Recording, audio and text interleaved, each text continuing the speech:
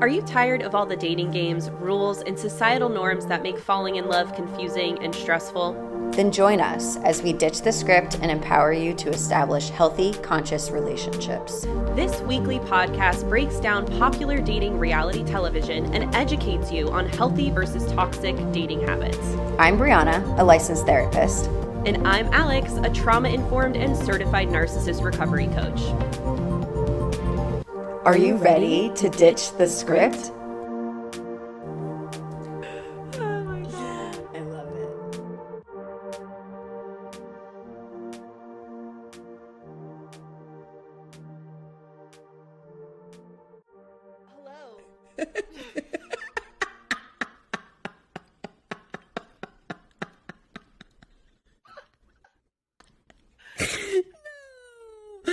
Hello. That was so funny. Right when we were supposed to unmute was like the time that your body needed to cough, needed to do something.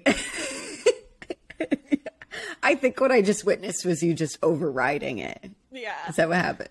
Yep. Oh. My body was like, not today. Oh, listen, you guys.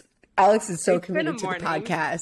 She's so committed to the podcast that she would actually stop a natural bodily function just to preserve what you hear Your ears. on your end. Yeah. Preserving your ears. Love you guys so much. Yeah. Oh, I needed that Hello. laugh. Hey. Yeah, we've had a great morning. We've had a morning/afternoon over there on the East Coast. That's right. It's 1:45 in the afternoon. Okay, what are we going to talk about? Okay, first of all, I'm just going to give a little bit of a pre-context, which is that I am not allowed to eat solid food today, and I am not doing well. I'm not doing well. Oh, man. I'll be honest. I'm not built for this. I'm not. Girl, I have heard, I mean, who would be? I mean, yeah, we're animals. We need certain sustenance to survive and thrive, and you are having to rob yourself of that today. Oh my God. And In the name of Western medicine. the name of Western medicine, TMI, I'm having colonoscopy tomorrow, and this is part of my pre-colonoscopy preparation. And man, it's also helped me. What? She's showing up to record this show for you guys. That's just right. saying. That's Okay? right. And you know what? I'm choosing to allow this experience to feed me because I'm starving. Of true nutrients. Yeah. True For nutrients. real. So at least if anything, I can just have like dopamine release. Yeah. Got him. Yeah. I have never been more aware of how much food content I consume and that the algorithm sends my way. Oh no, that's the worst. You Yeah. gotta hide accounts right now, girl. I You gotta be can't. like, not today, Satan, with these foodie accounts.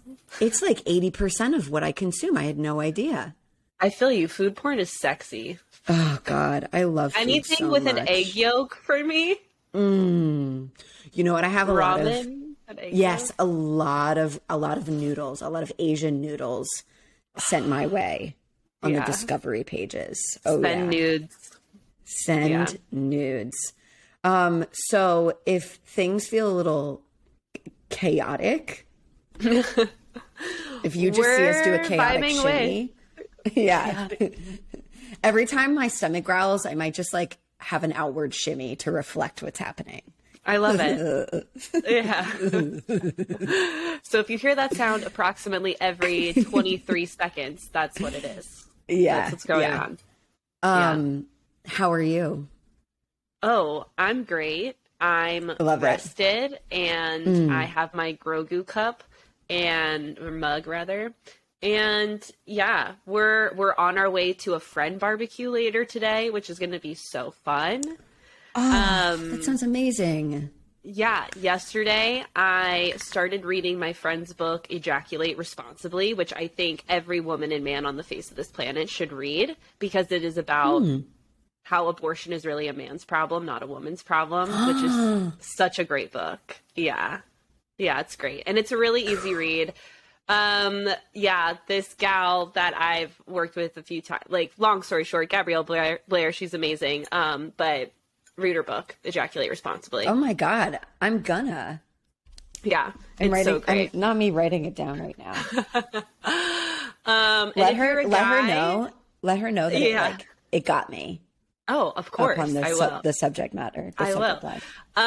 But if you're a guy and you want to know how you can support your woman and how you can help us women with our equal freaking rights that we would like, read the goddamn book. Thank you. Yeah, just read a book. Just read a book. Explore your options. That sounds or so ask women questions about the shit we have to deal with. Humble inquiry. Yes.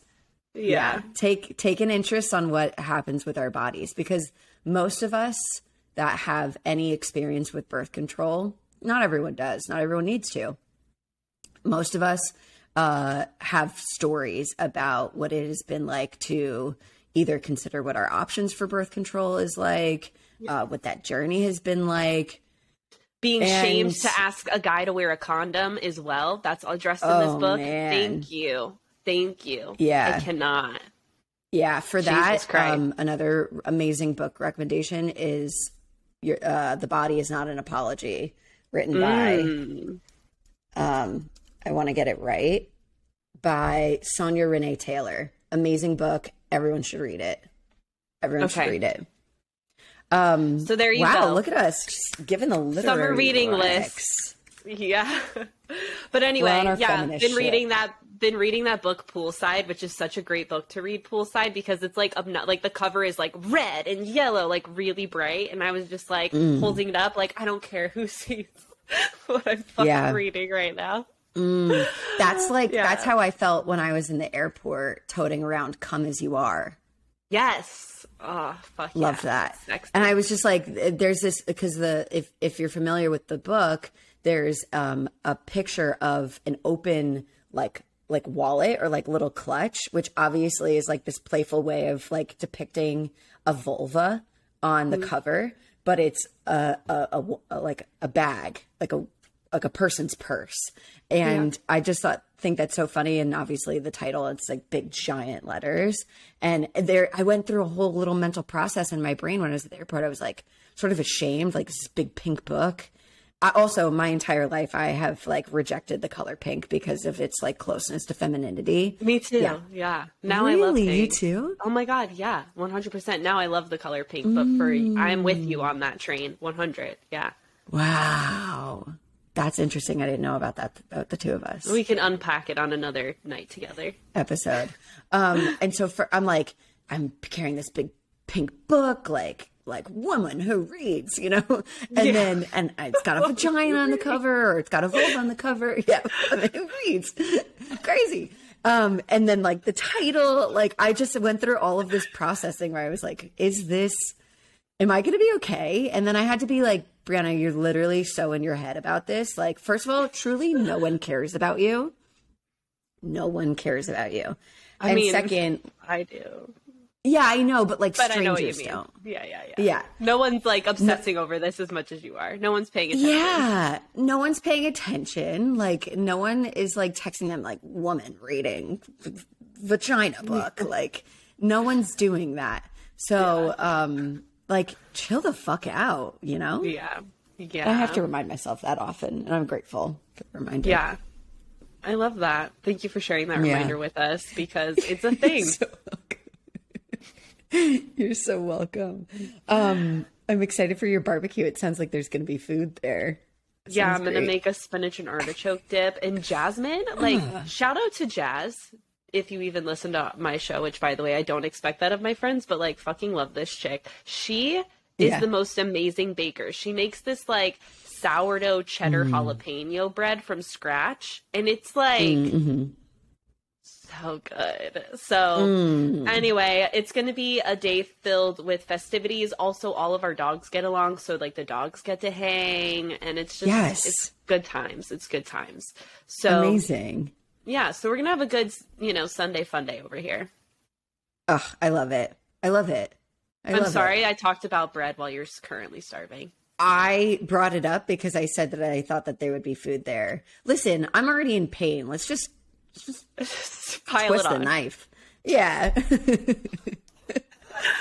I'll be okay. My God. I did think about it today because I'm gonna bring Tucker over to my parents today because my mom's gonna give me a ride tomorrow. So I'm just gonna go hang out with them, and maybe their conversation can distract me from my hunger.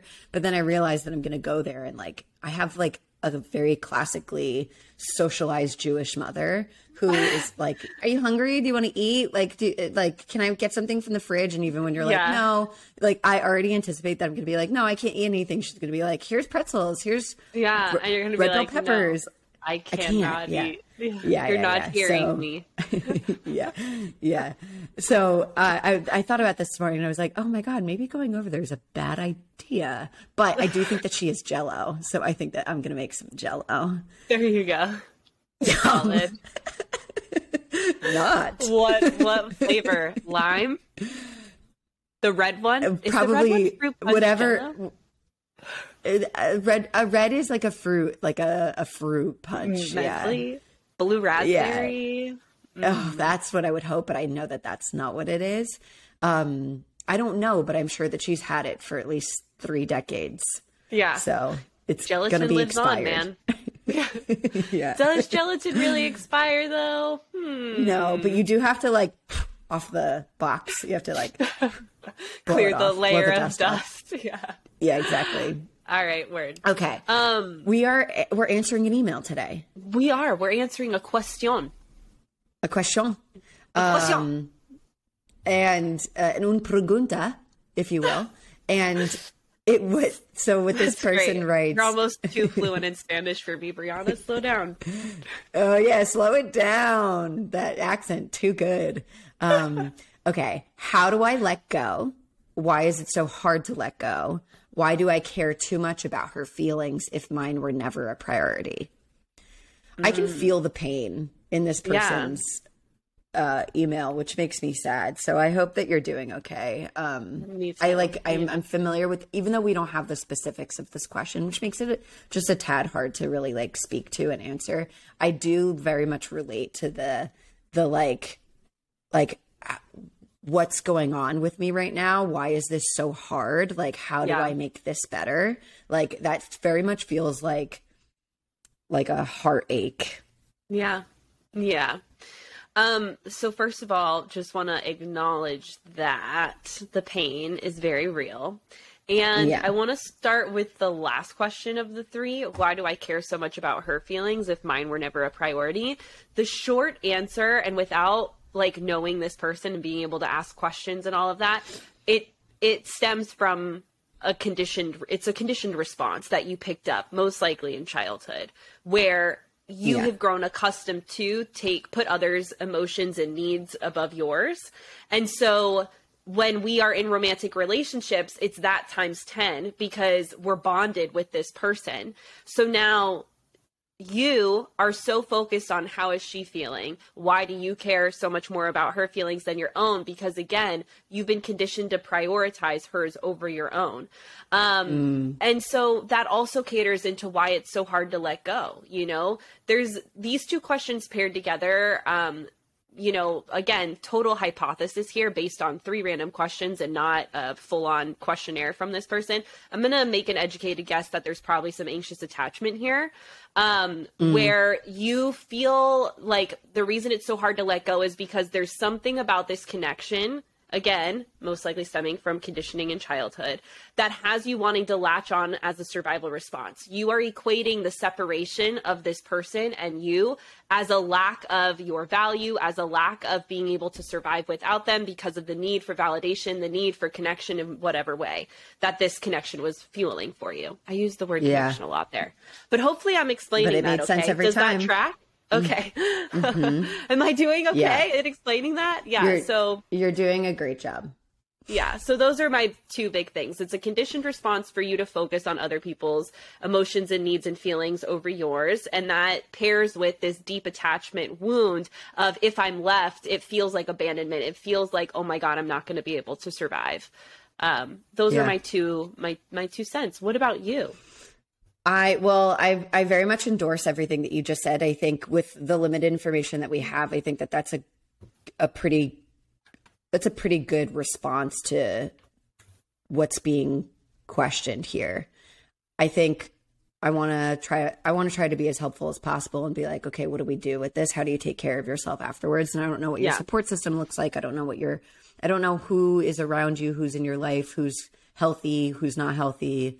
But what I do think is that we can always, while it's important to reach out to people who are safe in your world to like ask for help and be surrounded by people, or at least their attention and affection when you are feeling disconnected and lonely, is really, really important. It's important to feel connected to others. It's also important to feel connected to yourself. So it's just sort of thinking about like, what's a useful thought exercise to think about, to shift from focusing on someone else's feelings to focusing in on your own. Yeah. And this may sound like me asking you to step further into your hurt, but I do recommend that for a purpose. Like there's a reason for that, because sometimes, like, especially people who are conditioned to take care of others, we can easily distract ourselves from how we're feeling and what our needs are by focusing in on someone else's. That's oftentimes way more of a comfortable space for us. And the bad news is that you will find yourself in this cycle for a very long time to come, even if you find yourself in a healthier relationship in the future, which I hope that you do. So now is really the best time to think about how to start shifting that attention and awareness from someone else's feelings to your own. Yeah. I'm thinking, like, what would it be like for you to imagine all of the ways in which you felt that this partner wasn't focused on your feelings or your needs? And just as an exercise, because I definitely don't want to assume that this partner was to blame for prioritizing their feelings, her feelings all of the time, because sometimes we enable people to do that as well. We don't ask for it, therefore they don't know. So it's like not fair to just be like, she's the worst. What a bad partner. Yeah. We don't know anything. But if you just had to imagine, what ways in which do you wish that she turned her attention to your needs while you were in a relationship? Start to get familiar with what kind of like compassion that might sound like, and see if you can actually start talking to yourself like that a little bit. Yeah. 100%. Like if I'm sitting here and I'm desiring a partner to start asking me like how my day was, and like follow up with questions about like what it was like at work and what a bad day was like. Yeah. I may not be experiencing that from another person right now, but I can at least start to get familiar with what it feels like and what it sounds like. Maybe I can start asking myself that, okay, today was bad. What was bad about it? Maybe this is a good time to journal. Maybe this is a good time to self-dialogue. Move my body. Have a conversation. Yeah. And like, maybe that's like, sometimes that can bring up some natural ways of finding self-care and comfort. Okay, I'm not feeling good. Like maybe I want to like make myself some food. Yeah. Wow. I'm going to bring up food a lot today, you guys.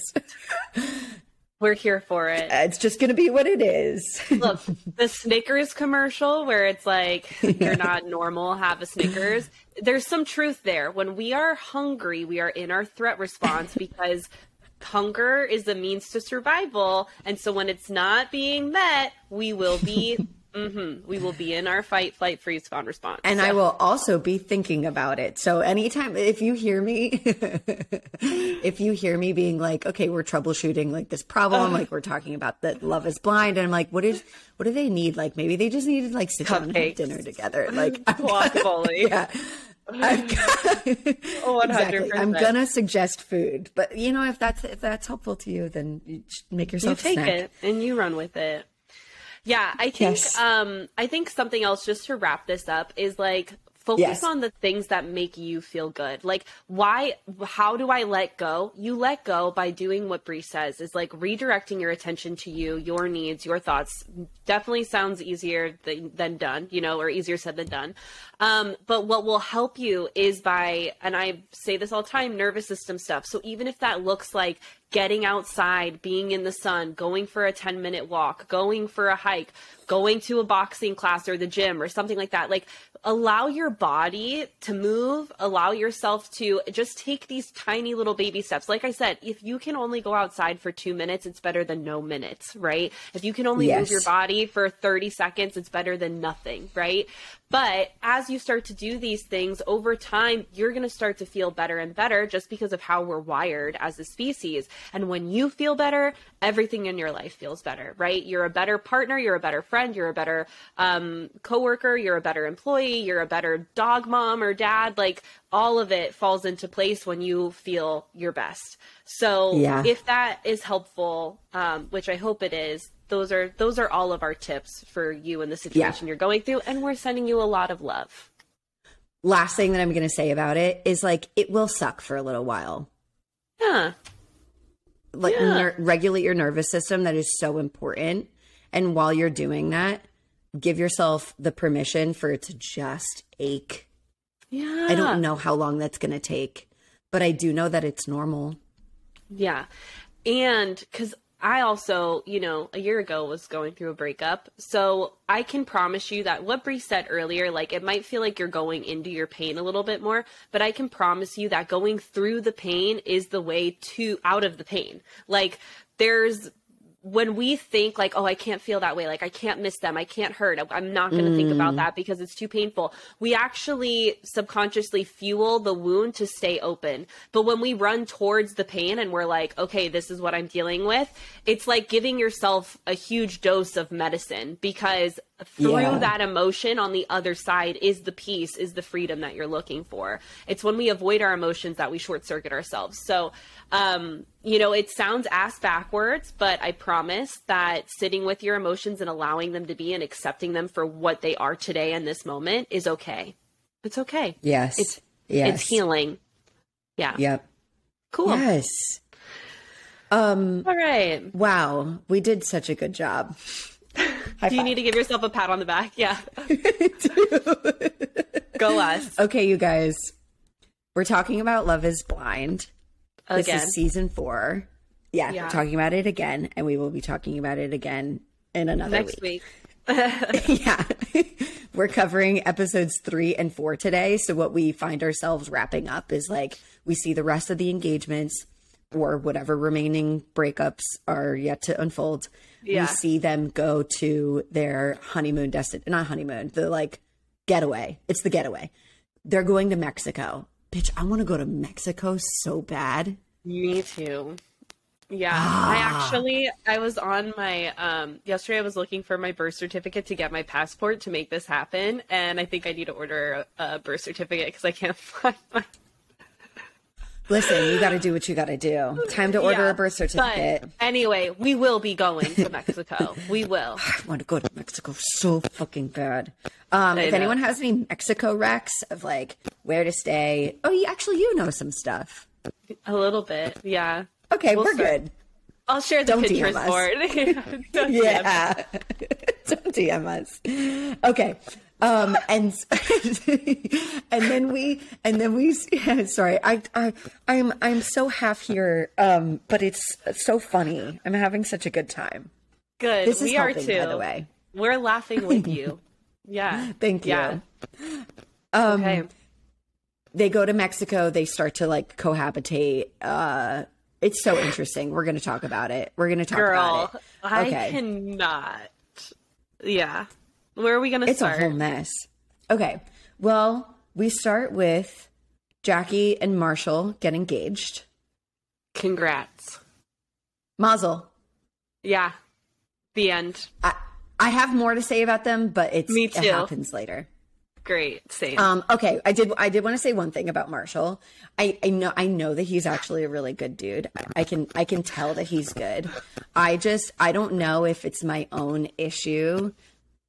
I know that this is my own issue with, like poetic juiciness. Yeah, it makes me want to fucking vomit. It's like, it's a little too much. It's so cringy. It's so dramatic. It's like, yo, we aren't in a Jane Austen novel right now, bro. Slow your roll.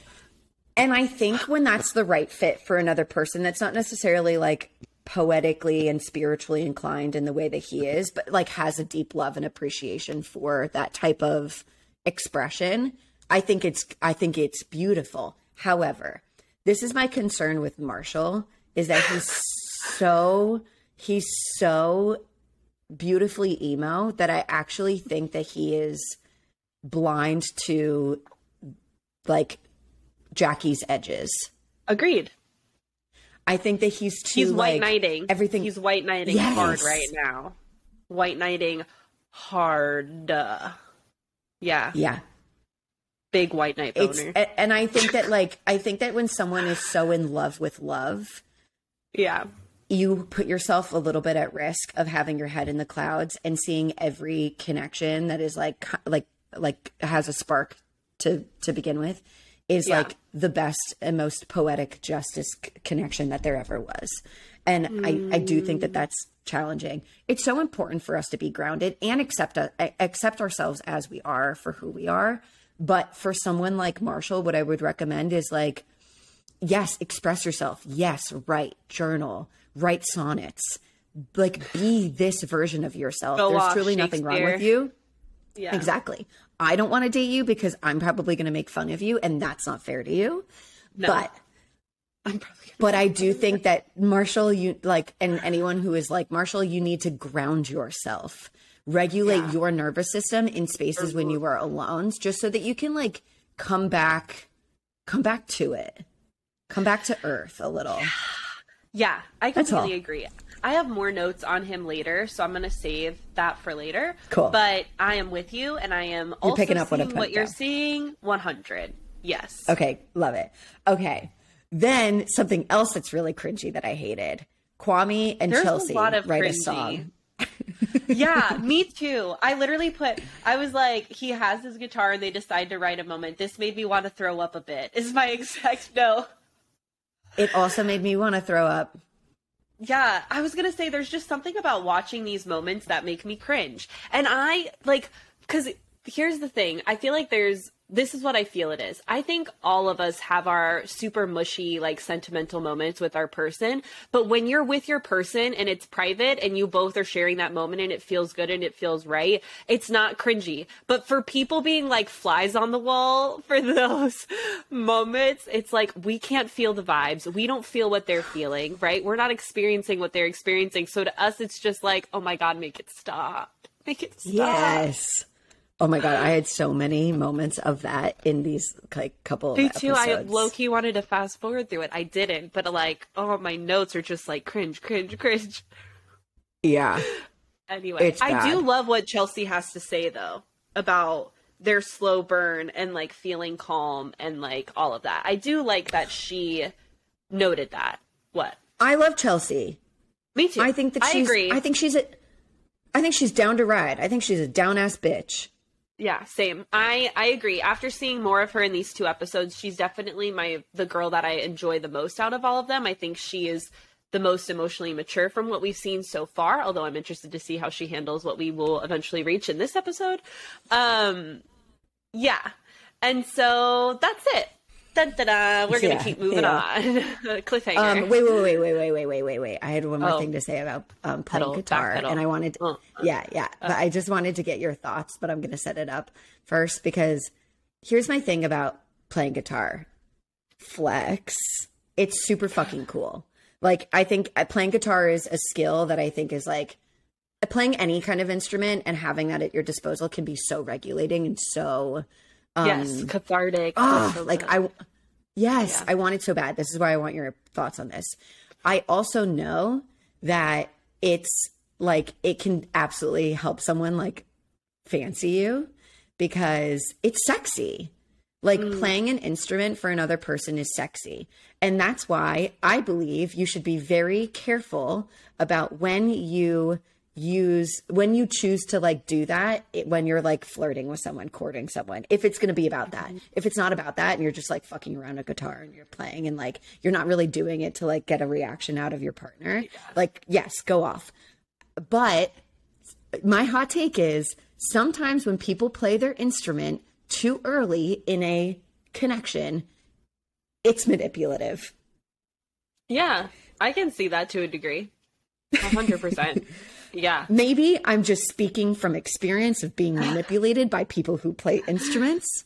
Or like, stop trying to, Shawn Mendes me or something. Yeah, it's seductive. Like, it's seductive. And it's like, and that it's just sort of how I felt that Kwame was doing. Like, I just didn't find it to be totally authentic. I mean, maybe there's some of it that was, but it just sort of felt like he's like, I'm going to play the guitar for you. We're going to make a song. Yeah, it can feel definitely a little manipulative. I think it can also be like, I want you to reassure me. Like, tell me how cool and sexy and hot I am because I can play the guitar. 100%. I definitely think that if we aren't conscious, because, like, I don't think Kwame consciously thinks any of those things. But that's the thing, is, like, why was he really doing that? Was it because something, like, he really wanted to share this moment with Chelsea? Or because I'm like, I feel like that would be a better to do in face-to-face, not, like, through a pod wall, So I'm with you. I am not quite sure what the intention was. At the same time, these two are...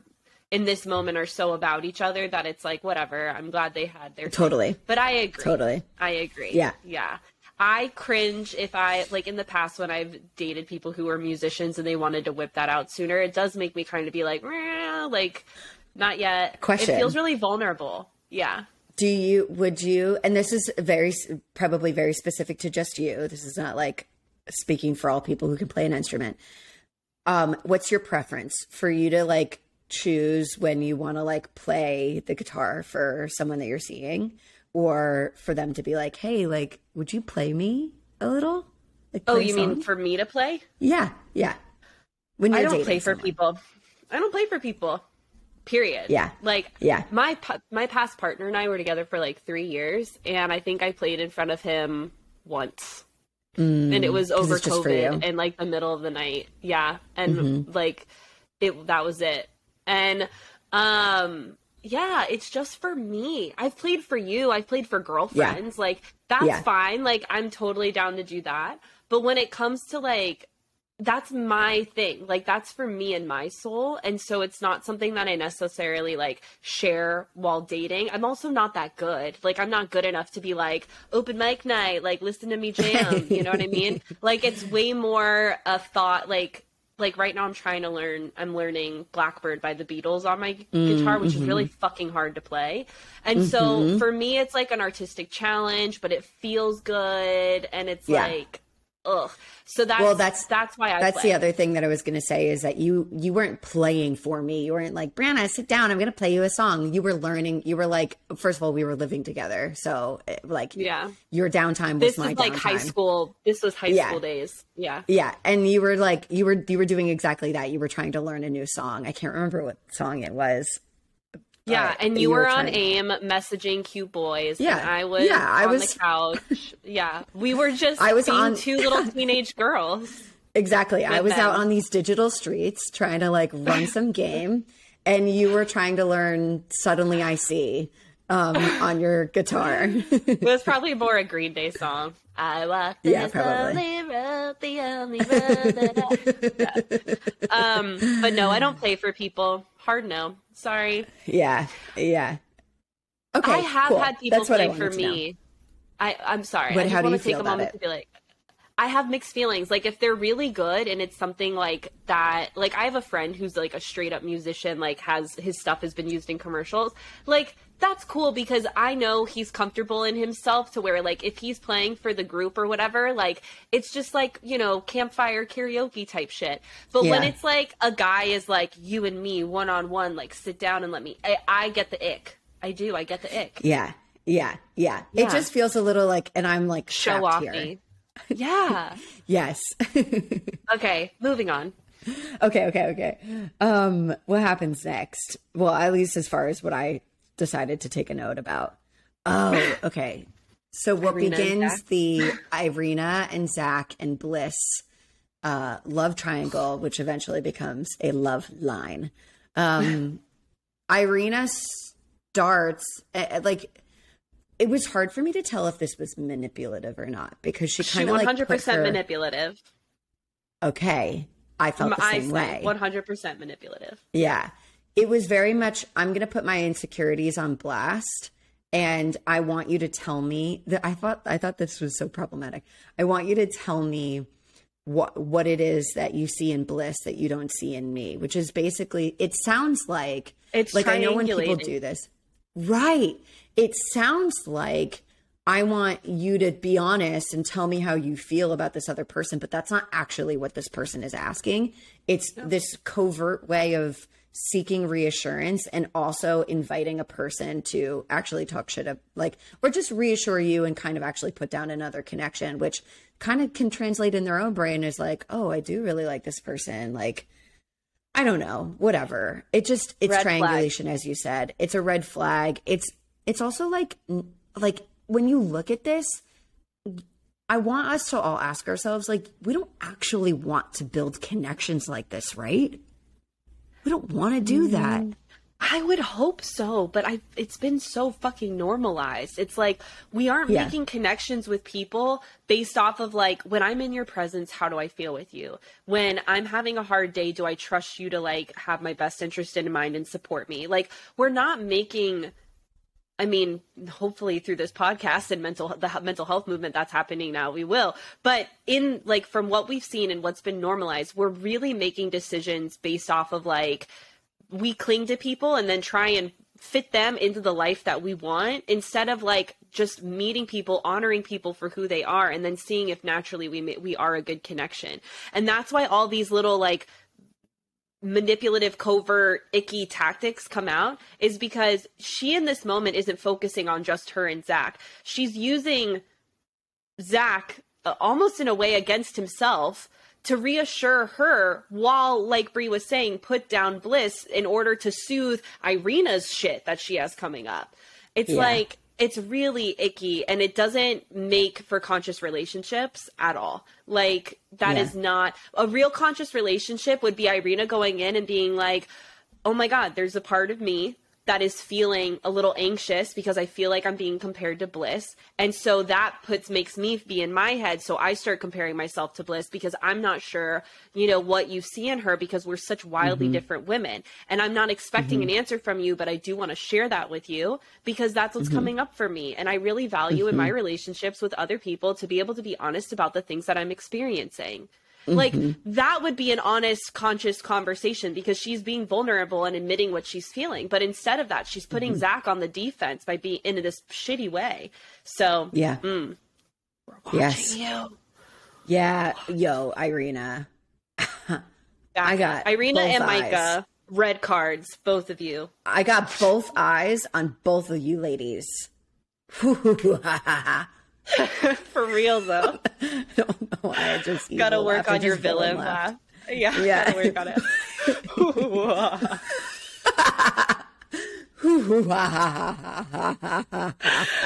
Oh shit!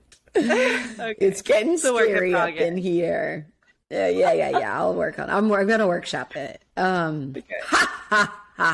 Okay, we're gonna move on. We're moving on. Okay.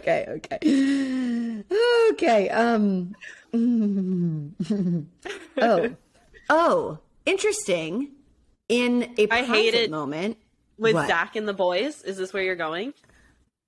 Before that, it seemed like Zach had awareness of Irina's game playing. Yes, this is what I want to talk about. Okay, that's all I had to say about it. Carry on. Okay, so in the guys' quarters, Zach opens up to Marshall and says he feels Irina is immature and plays games to get the guy. Like, he literally uses those words. He's like, I feel like she will play games to get the guy. And he's absolutely right. But he feels that he trusts her. Riddle me that one, Batman. And this is exactly why, in my mind, this is a trauma bond starting to play out again. Because it doesn't make sense that if you can logically acknowledge this person is playing games, right? It feels like this person's emotionally immature. And then your next sentence is something that completely contradicts what you just said, but I trust them. We have to get curious about that, because those, like, that doesn't make sense. Right, when we think about that logically, like, it doesn't make sense. And so what I think he really is feeling, it's not that he trusts Irina more, it's that he feels this kind of some way with Irina more. And I truly think that that's mimicking the instability he experienced throughout his childhood. And so he feels drawn to this connection. Whereas with Bliss, someone who's been very like verbally affirmative and like there for him and consistent and very open about how much she cares about him, and you're the, like, out of every guy I've met here, you're the one for me. That's not attractive to him because he's like, he doesn't need to question where he's at with her. And this happens so much. We see this with Kwame initially and Micah and Chelsea. So it's just like, we need to be aware. The more self-aware you are of your internal state of like, why am I feeling connected to this person? Is it because they make me question where I stand with them, right? Or is it because they make me feel at peace in my body? They make me don't question where I stand with them. Like, what you gotta be aware of what's coming up. Right. So it really was like nails on a chalkboard for me. Yeah. Zach is moving towards what's familiar instead of what might lead to a different outcome, a different kind of dynamic, one that he actually is desiring. That's such an important distinction, which is Irina's, this like push and pull reminds him of relationships that he's had in the past. We can't assume everything, but very likely maybe not the relationship that he had with his mother, but maybe the circumstances of which he was being raised by his mom, and not due to anything other than like they were just trying to fucking survive. But there's a lot of instability. He said he moved once every 3 months. It's a while. Once every 3 especially months. For a child. Yeah. A child. Like, so it like there's really nothing to speak on as far as his relationship with his mom, because he only has good things to say about it. But this poor kid, while he was a kid, was not able to ever really relax wherever he was. So that in and of itself can develop a conditioned pattern of finding other ways of like instability, or I don't know where I'm going to be, I don't know where this is going to lead to, as familiar and therefore comforting. Exactly. Yes. Thank you for articulating it so well. That's spot on. So that's what I see happening with these two, with Zach and Irina, because it just doesn't make sense. Doesn't make sense. True. And when things don't make sense, it's usually some kind of pattern that we are participating in that doesn't serve us. Poor Bliss. I know. She handled it well, though. She did. She handled it really great. There was one thing that she did, because she's not a perfect person, that I did want to note, which is like, Bliss, this is before Zach told her, we can't see each other anymore. Yeah. But when they were Zach was talking about his fears about meeting family, because she was talking about what she was so excited for him to meet family. And like, that's such a big deal to her. And Zach had mentioned earlier that like meeting family has been really tough because other partners' families have judged him for the way in which he was raised. We talked about that last week. And so Zach clearly has history with this experience, and Bliss has history with her own family, which is to say she describes having very secure relationships with them. They're very important people to her. And she also feels like she's able to be independent in her decision-making from them, which is great for Bliss. I'm really happy for her to have that. That sounds really incredible. However, when Zach is telling her that that's what he's fearful of, her overconfidence in how her family would respond and how she would respond in whatever variety, how her family might respond, is actually dismissing Zach's fears. And he's not getting, I mean, again, this could be an edit situation. We're not really seeing her like speak to, but I did want to make an example of this, because when someone is telling us, hey, this is what I am scared of, and we receiving it are like, you have nothing to be afraid of, I understand why we do that. And it's not actually meeting your partner where they're at. What we really want to try to do is like reflect back that we are hearing what they're afraid of and ask them more about it, so that they can just have more of a space to really like give it some life, give it some language. And before we start to counter it and be like, you don't need to be afraid of that because my family is X, Y, and Z. And because I think X, Y, and Z, it's like, it's not really going to separate them from their fear. Right. Yeah. Completely agree. Completely agree. I don't have anything to add to that because that was so well put.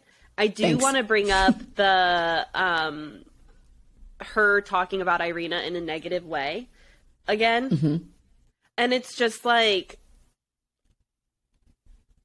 I agree on what Bliss is trying to communicate with Zach, and when people in this setting, this setting, The Bachelor, Bachelorette, Bachelor in Paradise, any of these kinds of reality TV settings where there's like no separation, like he's either talking to Irina or he's talking to Bliss, it doesn't behoove you to try and help someone see the light. It really doesn't. The person needs to either figure it out or not. And so I really think that her multiple times bringing up Irina in a negative way and trying to tell Zach like she's not a good person, I agree with her. I don't think Irina is, I think it's not that I think she's a bad human. I think she has a lot of wounds that she's acting out of, and I'm not okay with the way she's treated other people in this environment either. Yes. And so mean girl vibes. So it's like, you know, I understand what Bliss is trying to do because she can see Irina. She knows how Irina's being. She knows Zach. She knows Zach's not looking for. So she's thinking in her mind, like, I'm doing the right thing by telling him. But as she's doing that, she's actually shooting herself in the foot because a gossip doesn't look good no matter what. And so it's like, you know, I just want to say, like, for anyone who catches themselves on these reality TV shows, or for anyone who, I don't know what normal dating scenario you'd be in where you know the other person that this person you're dating is dating, it's probably not going to translate. But moral of the story is gossiping and talking about other people is not an attractive quality, even if you're right. Even if you're right. Kind of, it can push the person that you're seeing away into their connection with the other person. Which I think is exactly what happened with Bliss and Zach and Irina. Like, I think Bliss talking about Irina, like, she's bringing it up. She's putting her in Zach's mind. I really think if she had just stayed in her lane and really focused on, like, nurturing what she had with Zach, he would have chosen her. I do. So, yeah. Anyway. Next. Okay. Chelsea and Kwame get engaged. Yippee. Yay. They're really cute. They are really cute. Kwame kind of bothers me. Bro, I don't know what it is. I mean, I know what it is later. But even in these earlier stages, I don't know.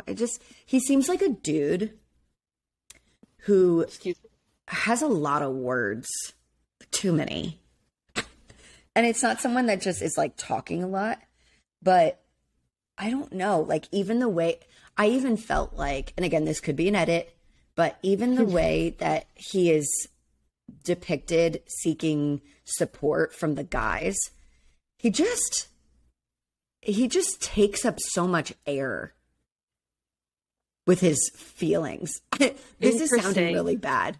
I just think that, like, dude, like, I don't know, figure it the fuck out. He's just a little melodramatic to me, and maybe that's just a personal issue I have with him. But I'm just sort of like, ugh, come on, bro. I don't know. I'll table that for another time. I'm curious. Do you think Kwame is anxiously attached or avoidantly attached when you watch him? I'm team anxious, but I'm curious to know what you... I don't know. Oh, you know what? Team anxious, because he's so hell-bent on the reassurance. And she gave me reassurance. She told me how she felt, like, ASAP. Yeah. And in the work that I've done, and like even in myself, because like I say this all the time, my default setting is anxious attachment. And I'm really happy to report back, y'all, that this inner work shit works. Like, when you start healing your own stuff, like I got it on lock. Like, I feel so much better. Okay, wait. Can I co-sign that? Because you really do. You really do. Because think about it. Like, we don't need to go into details, but like in your dating experiences, just as like you're out in here in these streets, all of those attachment reactions would be showing up. Right. And they're not. And I'm so not. And even if they like try and bubble up, I'm like, haha, like, that's cute. Like, it's really funny. Yeah. And so the reason I want to bring that up is this: I feel that a lot of times us hopeless romantics that believe in like a connection with someone that truly is your best friend and like knows you through and through, and like you don't need to communicate to like get what the other person's thinking. Like I think everyone can kind of like the idea of that. Like, I don't think there's anything wrong with having this romantic idea. I think that when it is so lofty that it's not rooted in reality, that's where we really get into issues. Like, there's going to be times where your partner doesn't know what you're thinking and you need to communicate that. There's going to be times when your partner pisses you off and blah, blah, blah. So I think Kwame is the reason he's so lofty when he expresses himself and like, you know, in these ways, I think is because he is anxiously attached. He is still very much stuck in this mindset of like perfect partner for me and like chasing that idea with it not being rooted in reality. You know what I mean? Because what he has with Chelsea, I truly think is that. I think Chelsea is a grounded badass bitch and like can literally like come to the table in a partnership equally, at least from what we've seen with her so far. All right. And the 4 whole episodes we've seen so far, this is what I'm getting from her. Right. And again, Kwame is like, he's in his head because what do we end up seeing at the pool party? We're going to get there. Dun, dun, dun. Yeah. That made me want to throw up. I agree with you. I think that they do have the potential to actually be a really good couple, but Kwame needs to figure out how to ground himself. He needs to regulate his nervous system. Exactly. Always. Yeah. Yo, always. If there's one thing you learn from hanging out in our world, it's got to be that. Regulate your nervous system. Figure out how you like to do it and do it frequently. Because you had brought up something that I think was probably a piece of content that you did. And it's like hasn't left my brain since, but and maybe it was a piece of content, but you definitely came from you.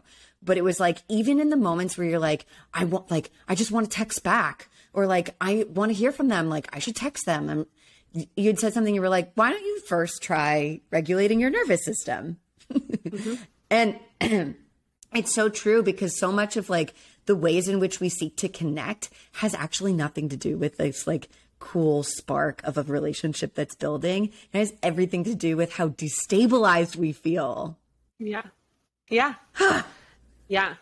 If Wild. like, oh yeah, we're gonna just move on because I could talk for hours on this concept. Forever. Moving on.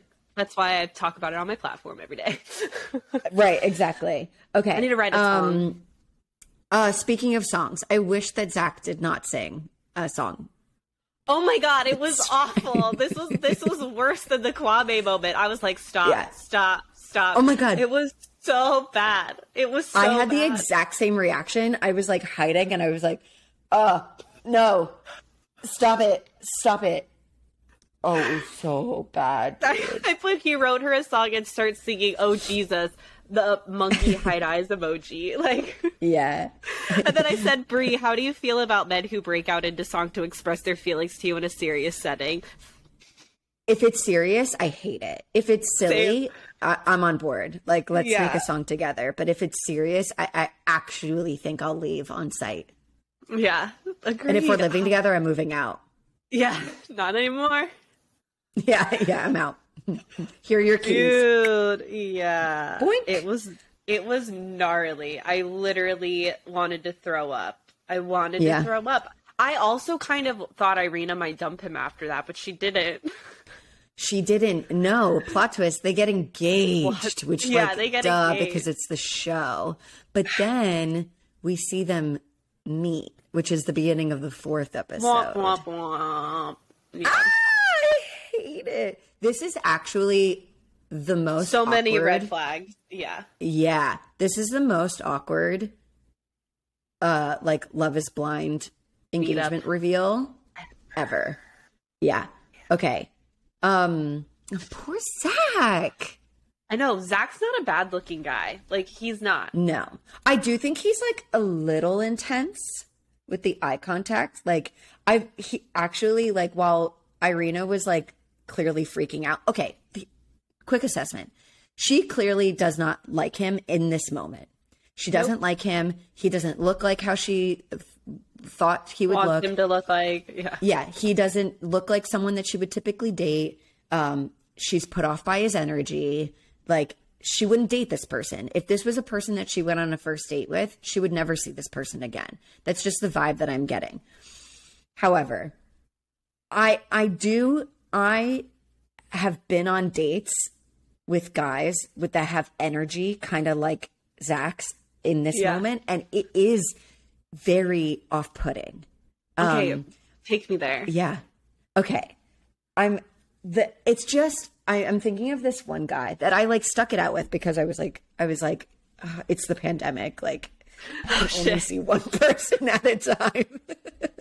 Now I gotta quarantine 14 days before my next date. Yeah.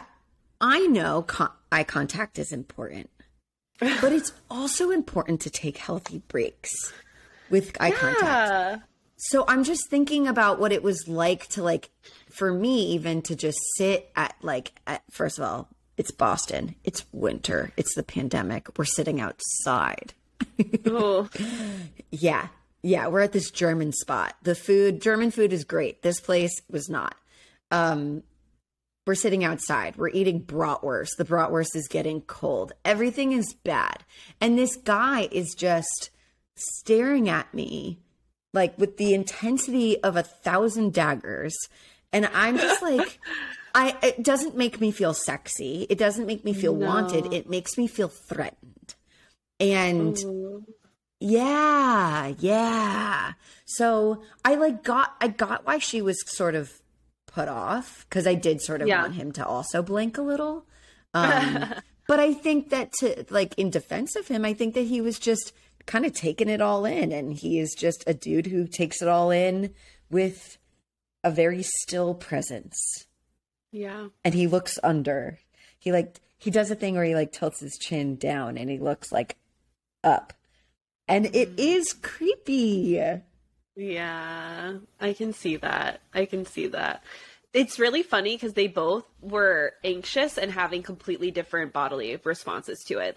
Zach was shutting down, like he was freeze, and she was hyper aroused. She was like flight, like la, la, la, let's talk, la, la, la, la, la. You know. Yeah. So it was kind of hilarious to watch two nervous systems come together and look at it that black and white, because that's really what was going on here. So it was kind of hilarious in the most awkward, uncomfortable way possible. Made for great television though, that's for damn sure. Great TV. Yeah. It was awkward. They do. Zach ends up loosening up in a beautiful way.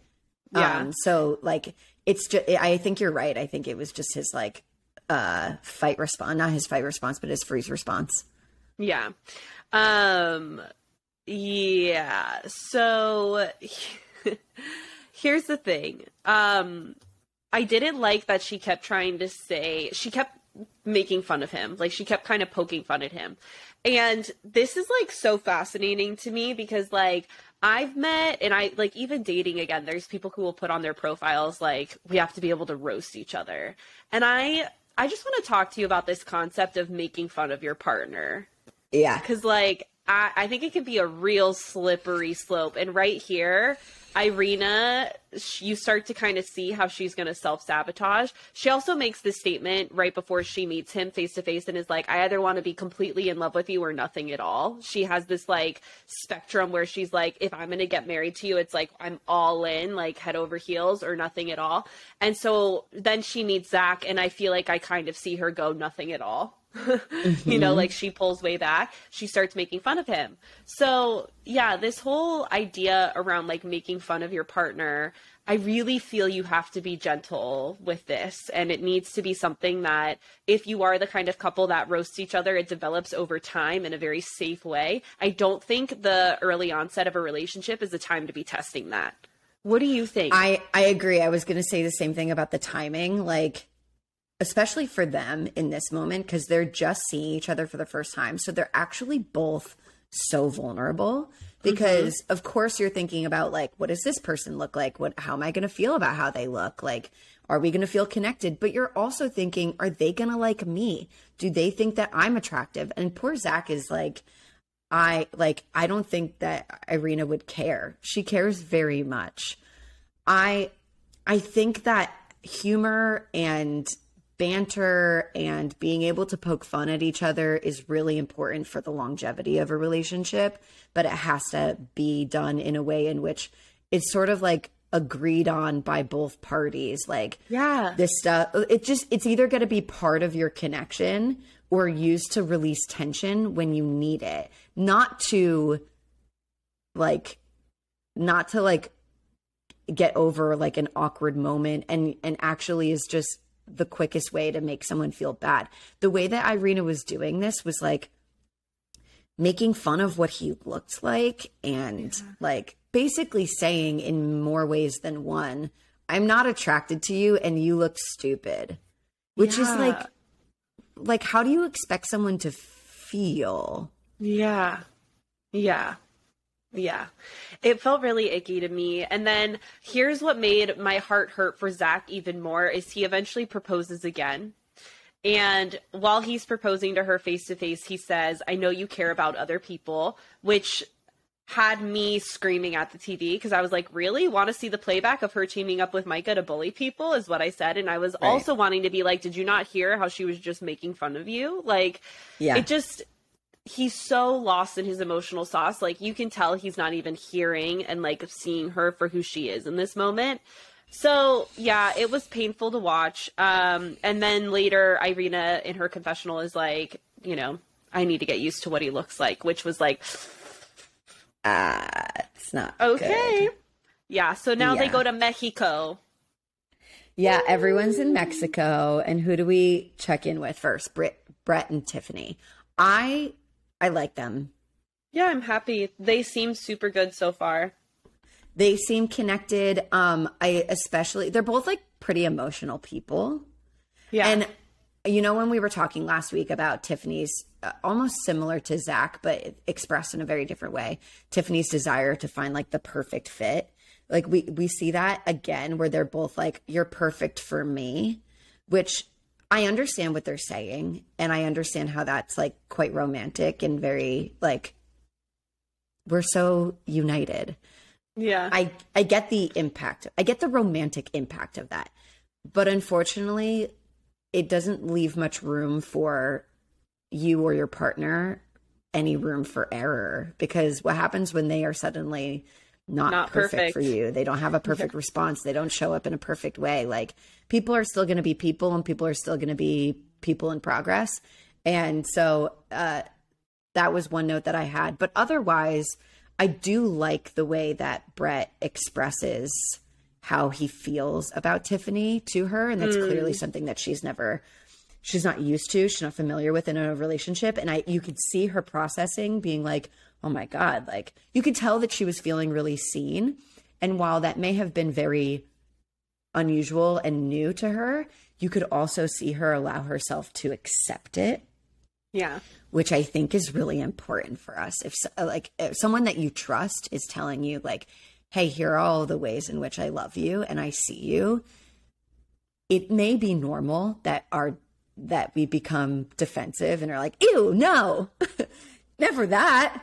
Couldn't be me. Like, sit with it. And if you don't know what to say, like, do what Tiffany does. She's like, I'm speechless right now. I don't even know what to say. Like, that was so crazy in a good way. But I do love that he like sees her. And then as like the days go on, like, you can tell Tiffany is like she's building on that confidence, because she's like, I don't even care who else is here. I'm a bad bitch. I got my man. My man is sexy. My man is sexy with me. Like, they're exploring like non-penetrative sex. And like the intimacy is building with them in like a very quick way, but it feels like on par for their connection. Yeah. Yeah.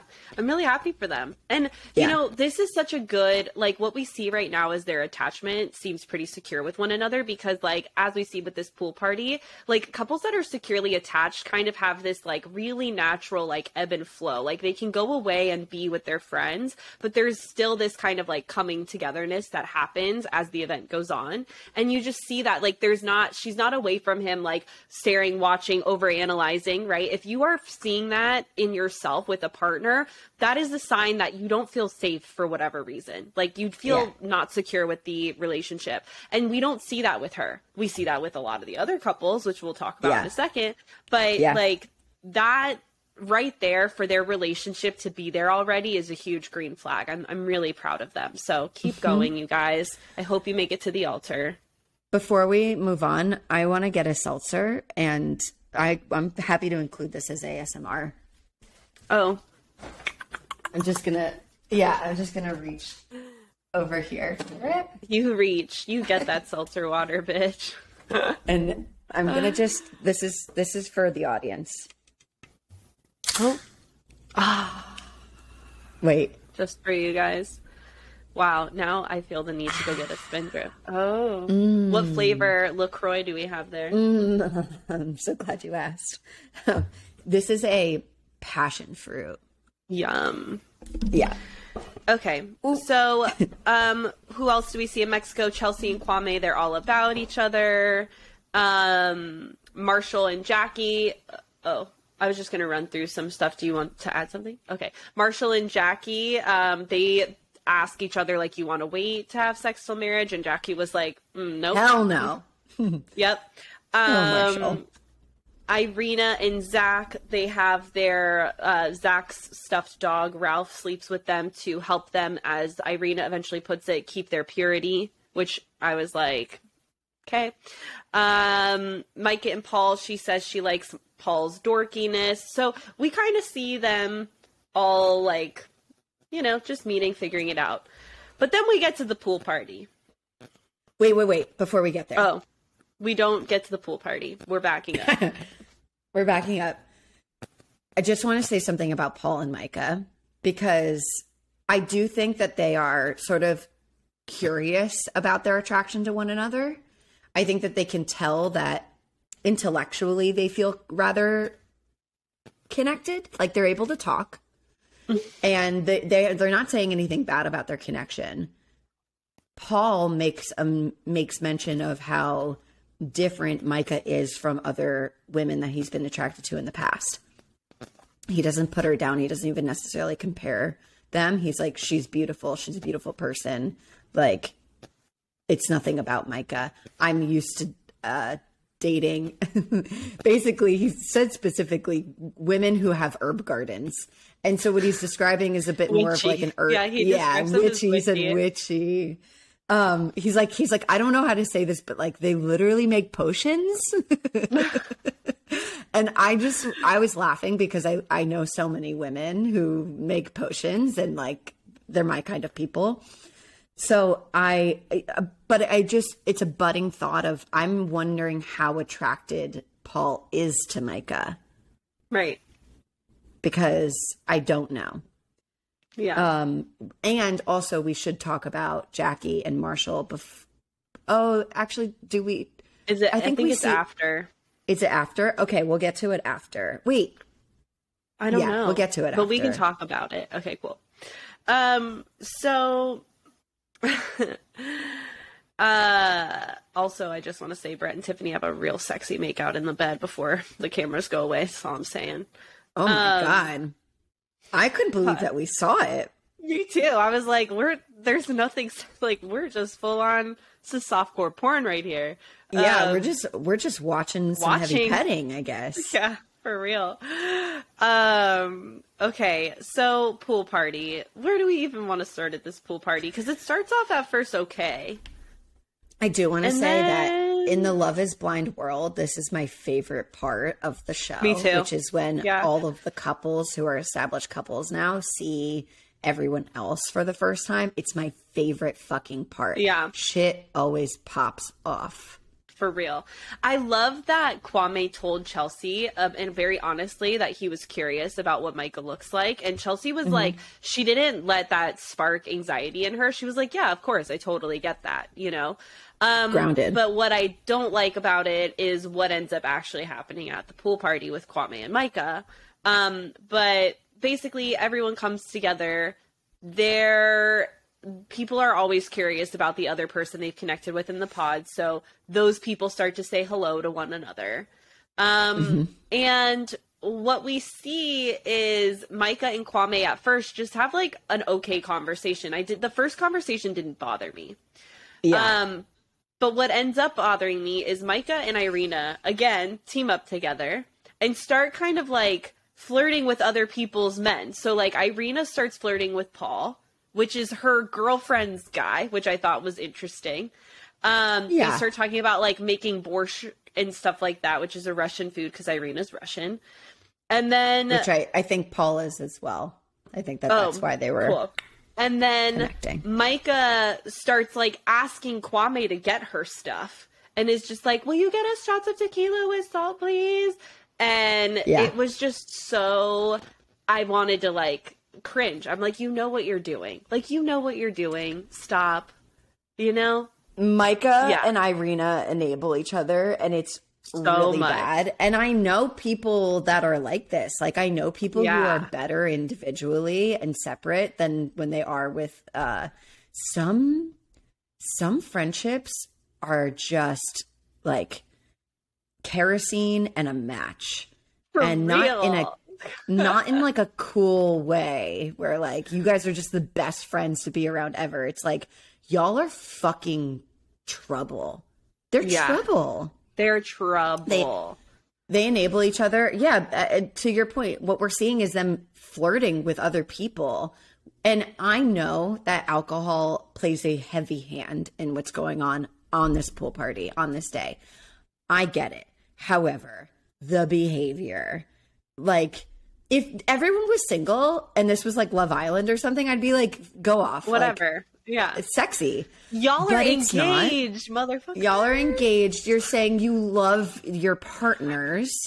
Like, it's literally your first week or your first couple days. Like, you're in Mexico. Have like a little bit of respect. For real. Have a little bit of respect for your partner. You remember when the pool party of the previous season with Raven and Bartise? And when Bartise was like basically trying to flirt. And Raven was just shot it down. Yeah. Like, not that you have to do it like that, but Raven's behavior was such a clear example of like how to have respect for your partner while someone's actively trying to shoot their shot with you. Don't get me wrong. Like, it's nice to have it flirted. Okay. But it's just inappropriate. And the thing is like Micah, I think, is actually manipulative as fuck. Me too. She's manipulative as fuck. Walking red flag. Her behavior with Kwame, because like I don't even fault Kwame so much for all of this. Like, I do think that he's an idiot.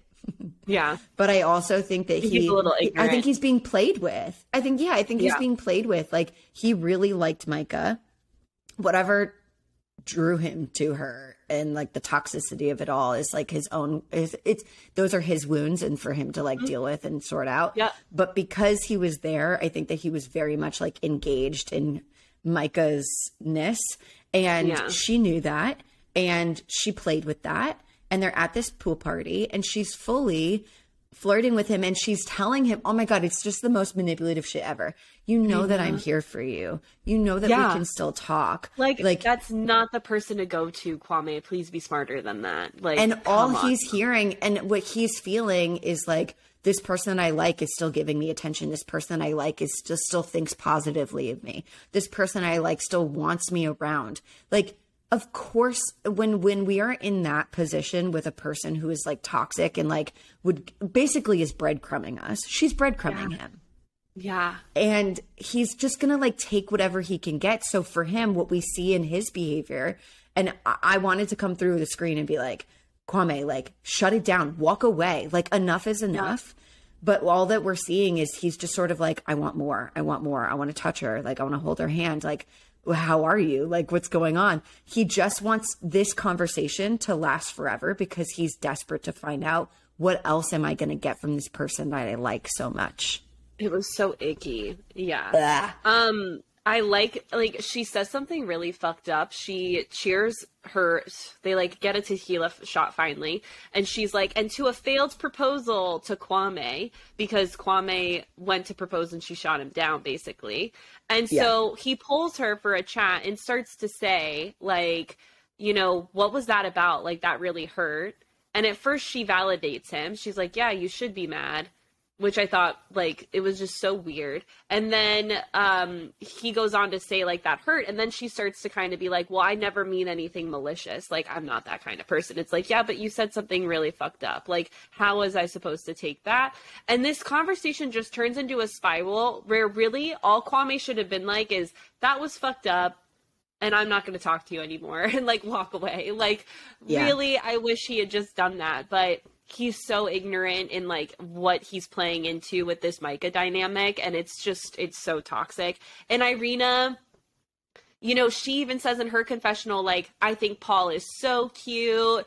And Micah, I feel like she makes some kind of comment like Micah doesn't know what she has or something like that, like where she's acknowledging that Micah's not as attracted to Paul as Irina is feeling she's attracted to Paul, and how she kind of wishes they would swap partners. It was just weird. It just got so weird. It was so icky. And I feel the only thing that I empathize with Irina in this moment is she's sort of having the uh-oh moment where she's like, my connection with Zach isn't building, and or rather my attraction, but my attraction to other people here is.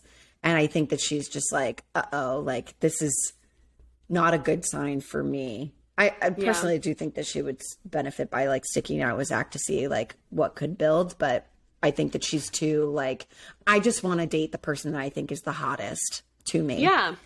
Agreed. It's kind of an immature very type of attraction. Yeah. I also think there's this part of her thing that's like, I want what I can't have. I think that's also a thing for her. That maybe is familiar and comforting to her. Like, I got you, Zach. Now you're boring to me. Next. Yeah. I'm curious if they talk to each other in the pods ever. Her and Paul. Yeah. Okay. We have to just quickly touch on Chelsea's reaction to what's going on.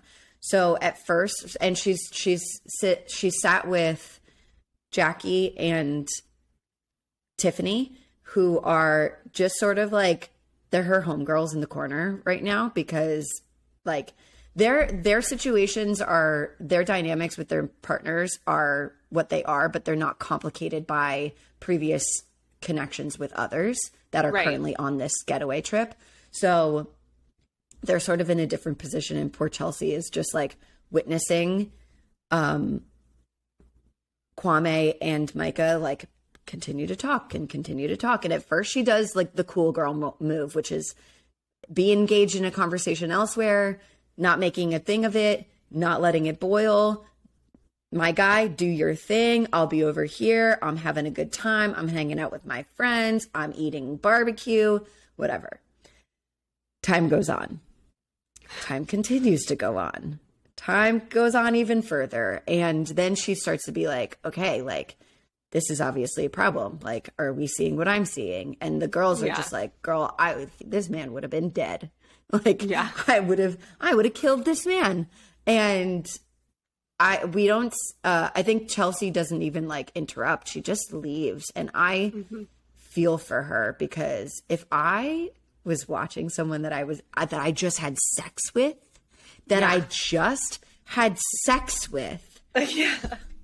be holding hands and touching knees with a girl that he liked, and is clearly, this is not a normal platonic conversation. No. And we just fucked? Oh no. And you're engaged. Like, let's also just say, like, this wasn't like a one night stand agreed upon thing. Like, they're actively engaged. Like, supposedly in 2 weeks they're getting married. So I feel like if I was Chelsea, I probably would have handled it the same way. I probably would have just left, because there's no amount of me, like, interrupting that conversation, pulling Kwame for a chat, pulling Micah for a chat, that's really gonna, like, soothe the situation. So I would probably remove myself, and then when Kwame, assuming he comes back to the room later, shows up, I would sit him down for a conversation and be like, this really made me feel uncomfortable. And, like, yeah, this is something that they definitely need to have a conversation around. And I really hope Kwame wisens up, because here's the thing that I find so fascinating. And I think all genders can kind of understand this, but like, I have been in relationships before where I've had a partner who's had a girl that happens to be a friend who is doing this kind of shit. And I can see it so clearly.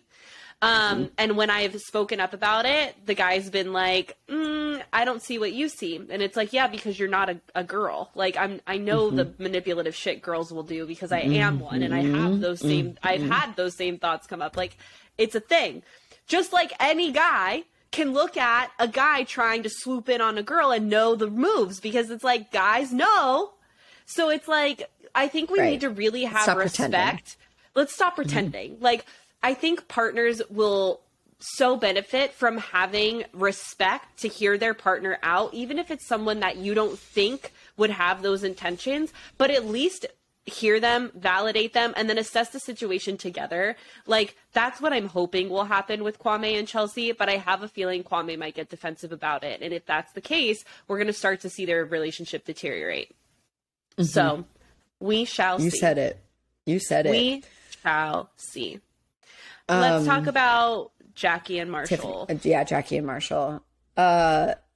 Yeah, they have like a little day outing, and they're out in the world, and they're eating what I really would love to be eating right now. Ooh, I'm so hungry. Yeah. And it's like chips and guac or ceviche or something. It just looks amazing. And they start talking about Jackie's worried. Jackie's worried about what might happen when she goes home. And at first I wasn't sure what she was really talking about, because she's saying things could flip for me like a switch, or like a light switch. And at first I thought, does she mean like she won't be into him anymore?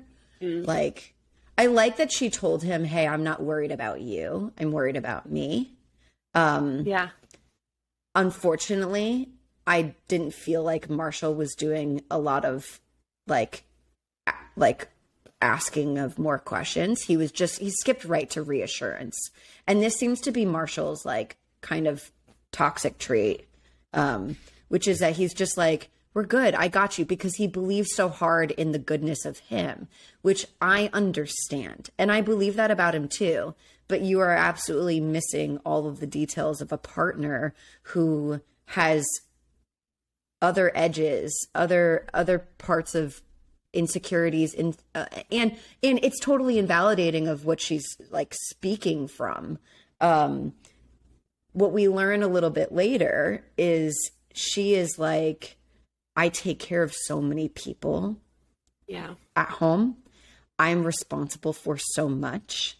Like, I think she became triggered. She started thinking about life when she gets back, and she became like, the wind got knocked out of her sails, where she was like, this is nice for right now, but like, this isn't real. And while I was really feeling for her, I also appreciated the reality of that, because we don't often see that on these shows. Like, they're very much like, oh my God, what an amazing connection we have. But it's clear that it's because of how much that she really does deal with. She doesn't have the privilege to see this any other way, but she's like, none of this is real. This is temporary. And my real life is waiting for me. And that real life and those real situations have me in a fucking chokehold. Yeah. Yeah.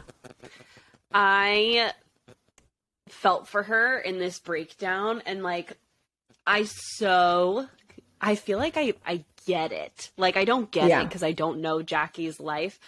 And simultaneously, what I do understand about this is being swept up in something that can feel so good temporarily, while also very much knowing the to-do list and the responsibilities you have waiting for you when you get home, and being really anxious about how those two worlds are going to marry. Yeah. Because we don't know what Marshall's capacity is to deal with and handle the things that Jackie is going to very much need to handle and deal with when she gets home. Yeah. And so I like that Jackie's like, I need a minute. I like that she advocated for that. I wish she took more of that time to herself. I feel like from what we see and the way that it's presented to us on the show, it didn't seem like a very long minute. It felt like 5 seconds. And then they like are back together talking again. Right.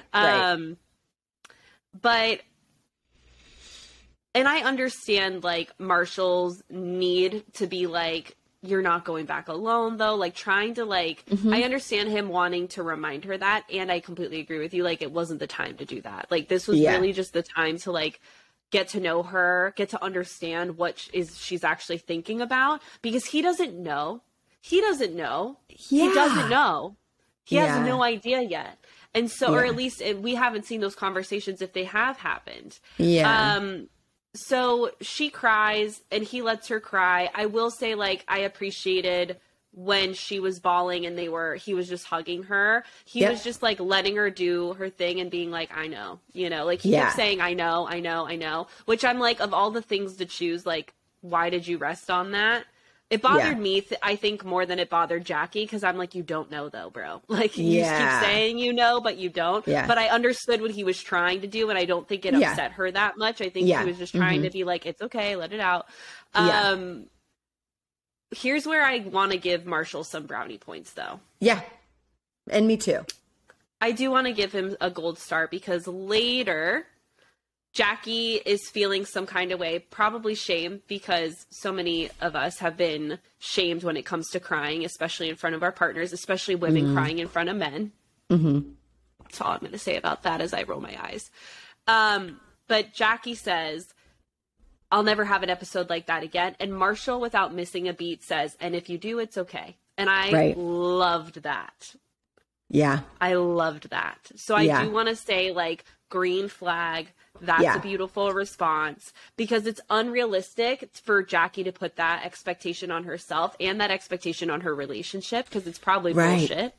Yeah, that's not fair. I understand why she's doing it. She's trying to do like damage control. Minimize like, hey, that was that was a lot. Like that won't happen again. I agree with you. Like for him to be able to be like, it's totally fine. You're a strong person. Like this could happen again. It doesn't mean that you're not strong.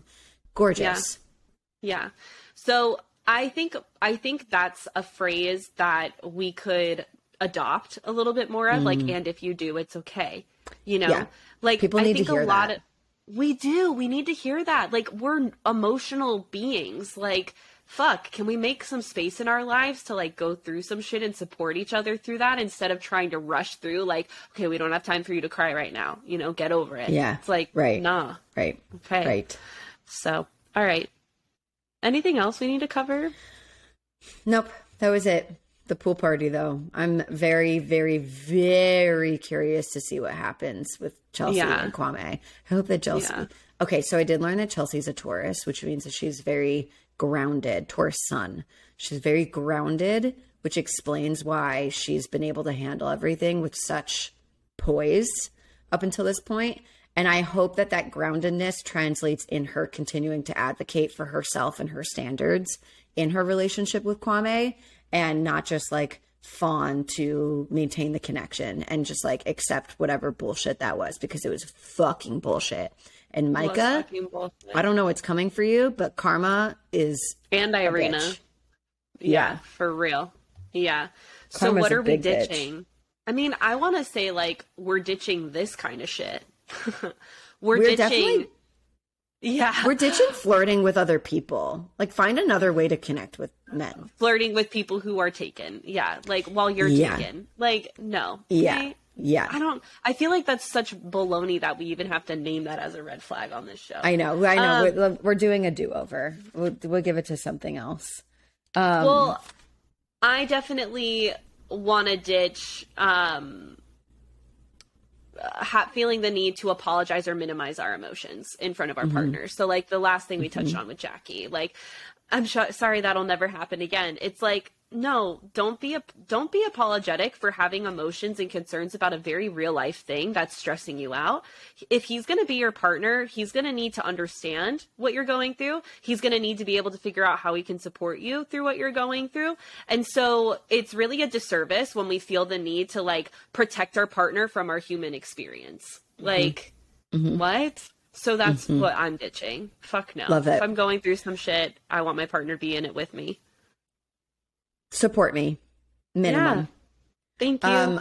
I'm ditching this thing that, while I do believe that Micah did this with like a manipulative intention, I do think that people can do the same thing without that same intention, which is the committing to stay connected and as a resource for support to a person that you're not with anymore. Now, that might feel like I'm drawing a hard line on like, don't be there for your exes. Do what makes sense for your relationship as long as it's respecting of everyone's boundaries. Exactly. But the thing is like, especially fresh off of a breakup, I want us to recognize, I want the person who's being broken up with to recognize that that person that just sort of rocked your world in a bad way is not actually the best person for you to talk to, period. And if you are the person who dumped someone and let's stop fucking, we're ditching pretending shit that we know. Stop fucking pretending that you don't have power over this person's emotions when it comes to you. For real. Yeah. And so what I want us to ditch is like, give this person space. You are not the person that they should be talking to, confiding in, and offering like a method of support. It's actually incredibly problematic. This person's a big person. We hope that they're an adult. Let them take care of themselves and allow other people to support them. You do not need to be in their corner. None of this, none of this fucking bullshit of like, I'm here for you, right? I'm here for you. That face. Ugh. That's what she was doing. I know. It's so you. damsel in distress, reversed, weird bullshit. It's so weird. Yeah. It's so icky. Toss it out. We're throwing it out. Yeah. Yeah. The end. That's it. That's all I have. Yeah. All right, guys. Well, thanks for listening to this week's episode. As always, if you liked us, please leave us a rating and review on wherever the fuck you're listening to this. Spotify, Apple Podcasts, what have you. And if you don't yet, make sure you follow us on the gram and TikTok at Ditch the Script Pod. And if you have a question that you want us to answer, head to our website, ditchthescriptpod.com, to submit it. And if you would like to apply for a free 30-minute session, ditchthescriptpod.com/podcast. That's the right. Killed it. Okay. Killed it. Goodbye. Bye.